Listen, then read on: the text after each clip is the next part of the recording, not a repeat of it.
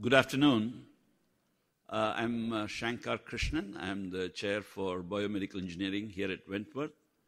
I'm really pleased to welcome all of you this afternoon. I see there are multiple events taking place at the same time. But I'd like to thank Kelly Parrish for arranging this faculty lecture series. She's outstanding. She's standing outside. So I'm really pleased to introduce Dr. Weihui Li. She is actually the first faculty we hired in our new biomedical engineering program. We started our program in 2011. We have graduated 2 batches of students. The 3rd batch is at the senior level now.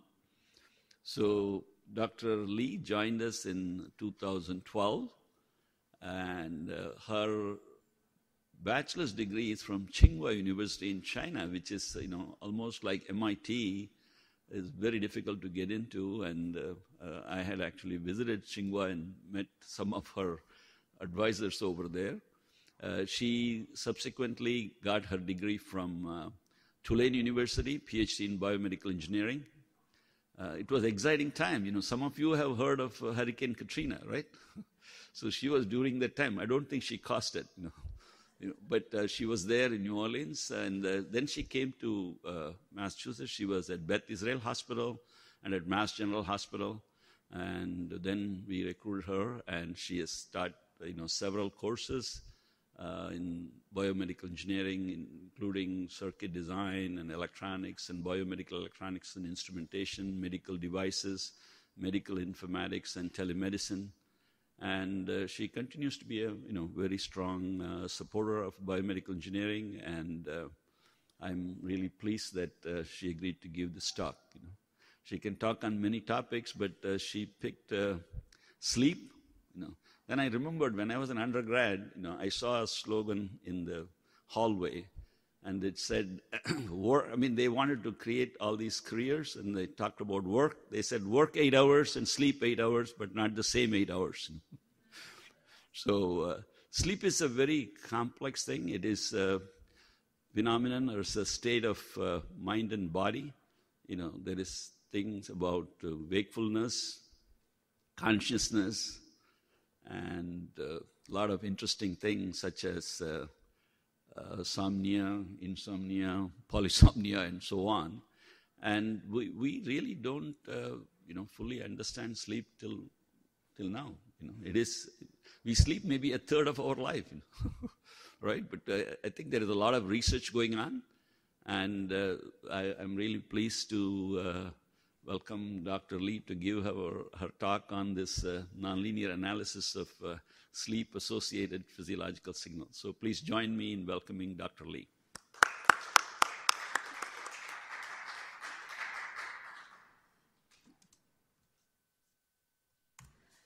Good afternoon. Thank you for coming. And here is my topic, nonlinear analysis of sleep. Why it doesn't work? Okay. Works. Okay. So sleep is, as Shankar said, a third of our life spent in sleep, but sleep disturbance is very common. So the data you can see here show that 15% to 35% adult has population. The adult population has their sleep disturbance. If you don't believe, we can do a survey here now. And also the sleep disturbance result is severe. If you look at the data here, so compare, they did a study long time ago, but it's similar now that the sleep disturbance is related to the major depression, anxiety, and alcohol abuse, even, or drug abuse. So if you have good sleep, you have much less chance to get depression or anxiety. So it's common, sleep disturbance is common, and result is severe. So how we evaluate our sleep quality? So you can see here how they think it's good sleep or not good sleep, how they qualify that. or evaluate that. So there are two ways to qualify, evaluate or measure the sleep quality. One is pure subjective. I don't know if you heard about this questionnaire. One is Pittsburgh Sleep Quality Index, and the other is Insomnia Severity Index, and you have another is AIS. So these are all like subjective way to evaluate sleep. They basically based on a series of questions. You answer the question, you get a score. Less than 5, you get good sleep quality. If you are greater than 5, you get poor sleep quality. So these are all based on the questions. And that's not good enough, right? So then the golden standard for sleep quality measurement in clinic is PSG. We call it polysomnography. And that is how they connect all the electrode to the body. And see here, they said, okay, Mrs. Tully, we want you to relax and get a good night's sleep, and we will evaluate any sleep issue that you have. Can you sleep with all the electrodes on your body? So that's a kind of joke, right? But that's the truth, reality. If you want to get a sleep study, then you need to go to the sleep center, stay there overnight, hook up all the electrodes, and then lay down there. Maybe you get worse sleep. Okay, so let's see what exactly they do in that PSG. So PSG is actually a bunch of different measurements to the body signals, about the body signals. First, it measures the brain activities, the EEG. So this is an EEG picture, shows all the electrode hookup on the head. Basically, they measure the brain activities. Then it also measures the eye movement. Why eye movement? I think you all know maybe it's a rapid eye movement, like when you sleep, you have REM period, rapid eye movement period. So that is used to track your eye movement. Then it also measures the muscle activities. So muscle activities, here, this is used to measure muscle activities. So why they put into on the chin? The reason they put on the chin, they use the EMG to monitor the sleep is they want to see how long it took for a person to fall asleep. Usually when they fall asleep, their tension relaxed. So the muscle will be released or relaxed. So the EMG will show a clear signal when they fall asleep. This is a common place to measure EMG.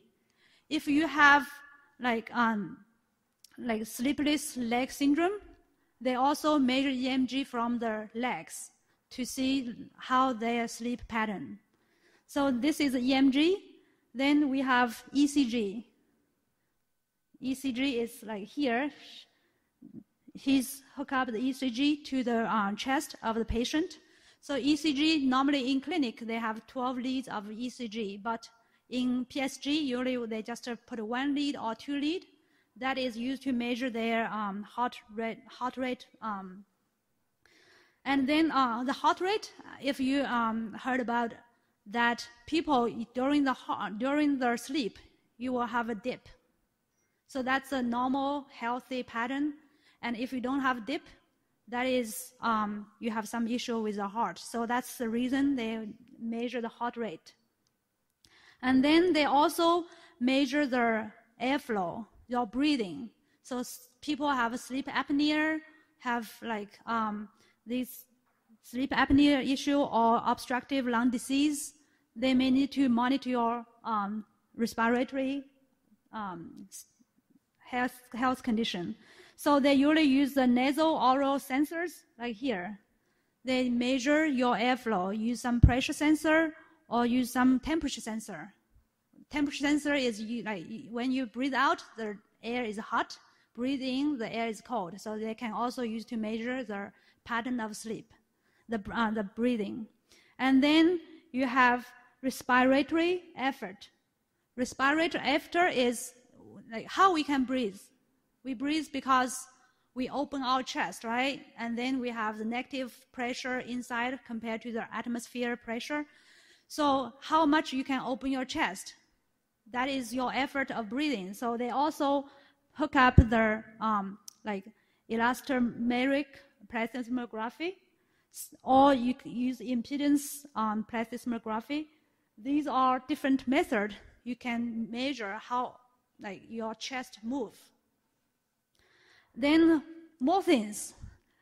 Oxygen saturation, they use pulse oximeter, hook up here in the finger.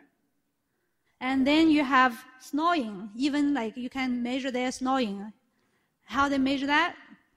Just put a microphone in your neck, on your neck. See, so many things, right? This actually is a course of biomedical electronics and instrumentation class. We cover all those in the class of instrumentations. The mechanism, why we measure that, how to analyze the data. So the Ph.D. measure all those. And this is a lot. Even more. It's more math here. Can you read the signals? These are all come from what we measure here. These are the Ph.D. recordings. The first two lines is the EOG, that is eye movement. Then the next few lines, these are the EEG. Then here, these are chin muscle movement, EMG. Then you have ECG. This is ECG. Then you have the oxygen saturations. Then you have the pulse rate. You have the here chest. These are chest and abdomen plethysmograph to see your respiration effort. And then you have positions. They also need to have position movement. Then you have EtCO2 and tidal carbon dioxide. So many data is recorded during their sleep in the sleep center. A mess, okay? And then how to analyze those data. So even though our technology is so good now, but in sleep study, it's still based on like decades ago, the method. Based on decades ago, they are still based on the visual reading and the manual scoring in clinic. So the doctors, their time is so valuable, so they have a special career, right? Somebody just read their sleep data, sleep graphs. So how to explain that? Even though we have all those data, the major signals they read is still based on the ECG. So here you can see several different ECG signals. The first ECG signal is alpha waves. These are the alpha waves relate to the relaxed wakeful before you fall asleep. So this is still wake period. And then if you have these alpha waves start to disappear and more slow wave kick in, these theta waves, these are called theta waves. These waves indicate you start fall asleep. Then this is in clinic, they call stage 1 sleep. Then you come to stage 2 sleep. Stage 2 sleep, they has the characteristic of these sleep spindles. We call sleep spindles. Then also have K complex. If the data readers, they found, okay, they have a few of these K complex or spindles come into the signal, then they will group that in stage 2. They will think that's stage 2.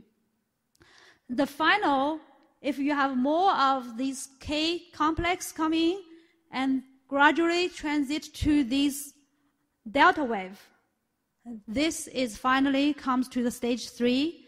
In the past, they again divided that into stage 3 and 4, but now they combine stage 3 and 4, and all in this group.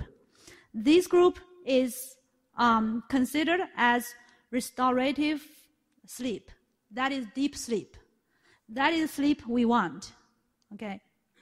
So this is PSG signal analysis, all based on the visual readings. This is their report. Usually the sleeper readers, they will give the doctors. So this is this shows every grid is 30 seconds, and in these 30 seconds, they will tell you, okay, how long it's in the aroused period, or wake, or rapid eye movement. The rapid eye movement basically mostly is from the EOG. Then stage 1, stage 2, stage 3. And see, these eye movement correspond to the rapid eye movement period. And this graph is a good sleeper's sleep pattern. And this is the patient with insomnia. So you will see that the period seems like the stage 3, they have less stage 3 and more like discrete pattern. This is more solid. This is like disturbed. You will see pretty clear. So this is a good picture, shows it can tell if he's a good sleeper or with insomnia. Worst thing is, studies show that when the patient report they have bad sleep, but PSG doesn't really show it. So this study shows that this is based on their subjective evaluation of their sleep. The two group does not have much difference of the patient's demographic or clinical characteristics. But from their sleep diary, you will see there's good sleep patient and insomnia patient. They are very different according to their sleep diary. But from PSG value, actually, the PSG recording through all these hard work, they don't show much like significant difference between the good sleeper and insomnia. So we can see that PSG, not only it requires so much work, but it still have problems. Sleep quality do not agree with sleep quality. Sleep quality does not agree with sleep quantity. Sleep quantity does not agree with sleep quality. Okay, the sleep quantity is measured through PSG. Quality is evaluated by patient's diary. So, what's the solution? Here is a group from BI. So this is CK Peng, and this is Robert, and then two other professors.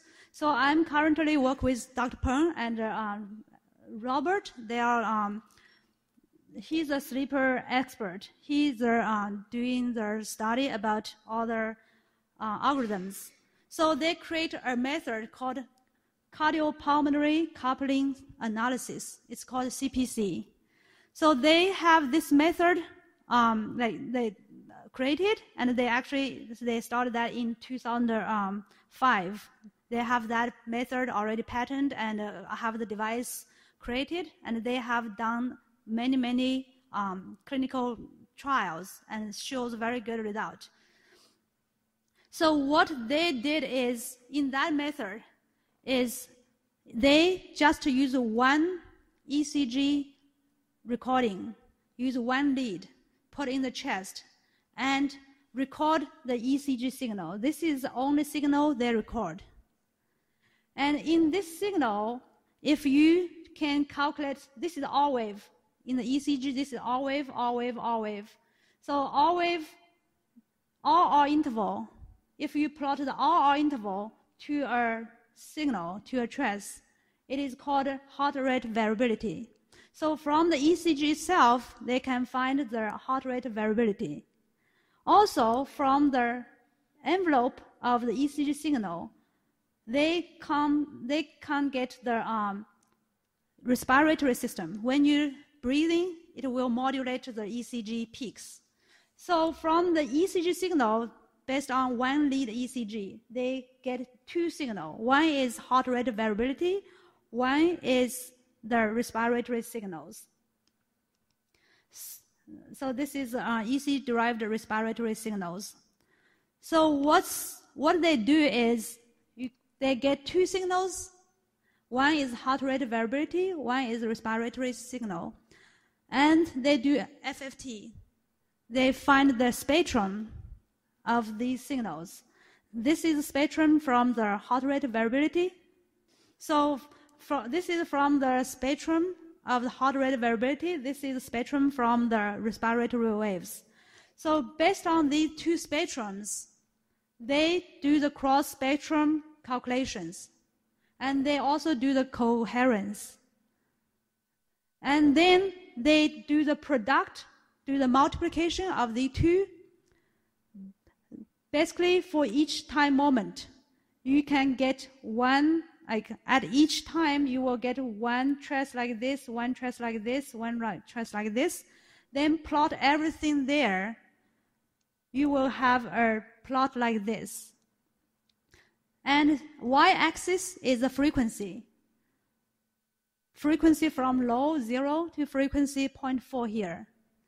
And this is timing. So with this plot, you can see the frequency, the spectrum distribution along the night at different frequencies. Studies show that unstable sleep is associated with these low-frequency coupling. If you have more frequency coupling, low frequency coupling here, that means the patient get more unstable sleep. And the stable sleep is more associated with high frequency coupling. So if there's more high frequency events happen here, that means they have good, stable, deep sleep.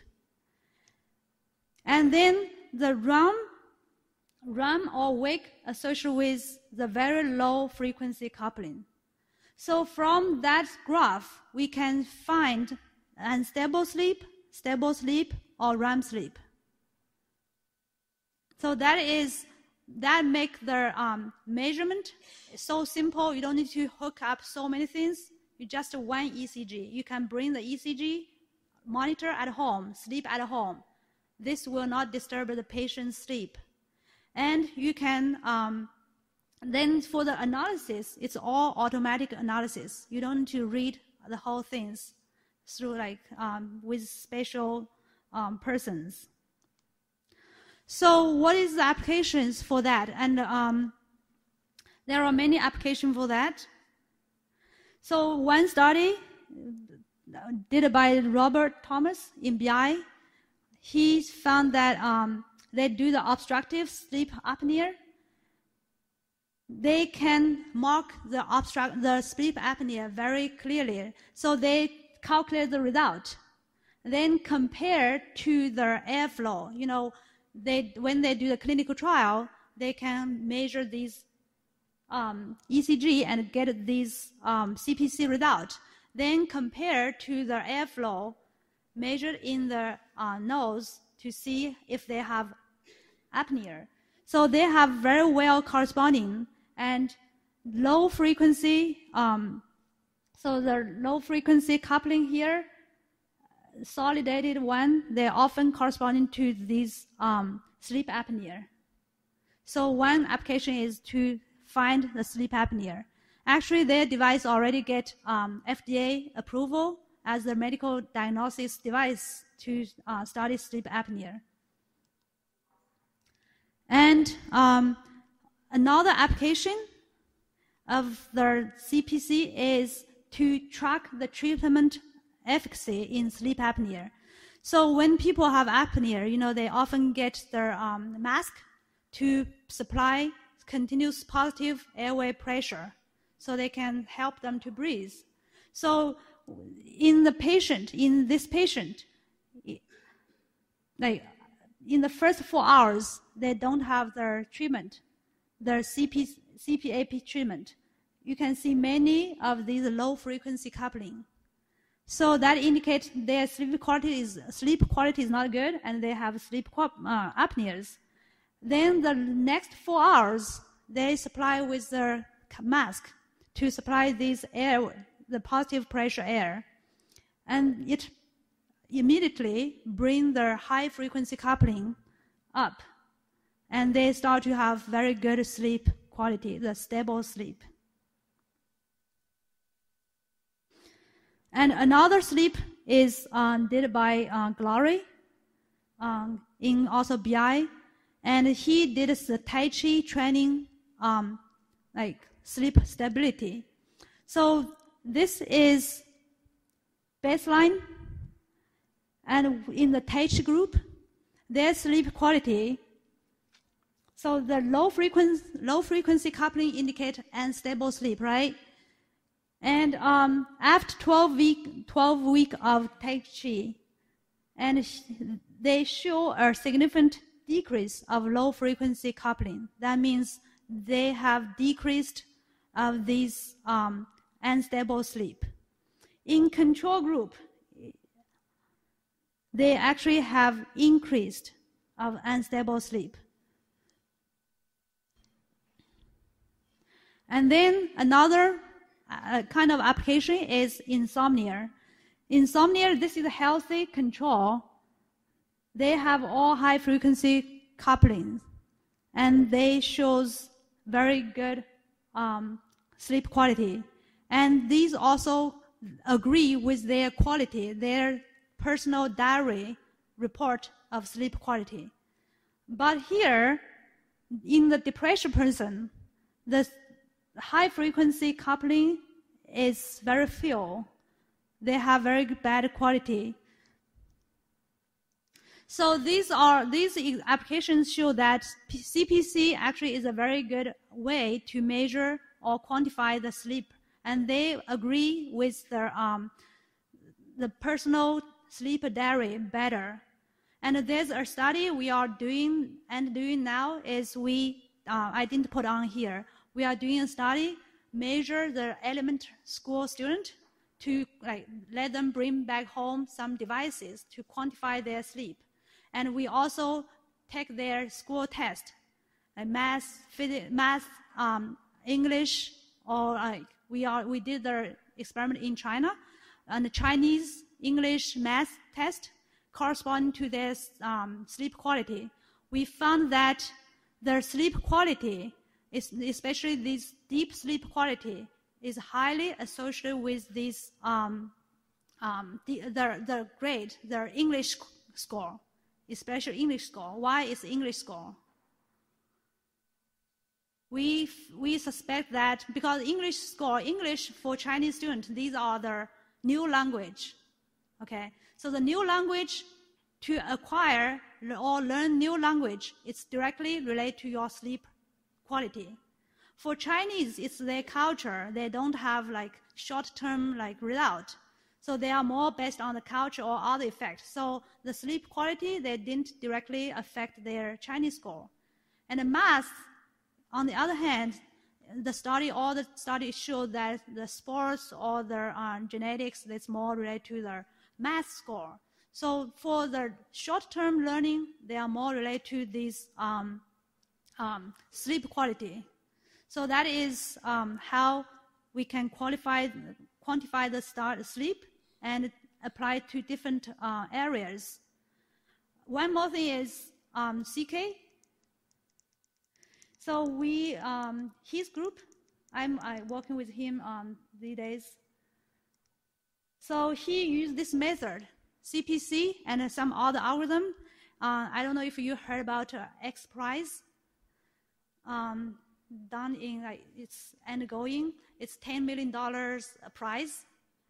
He entered in the competition, and he's the last two or three groups, and hopefully I think he will win the big prize for $10 billion.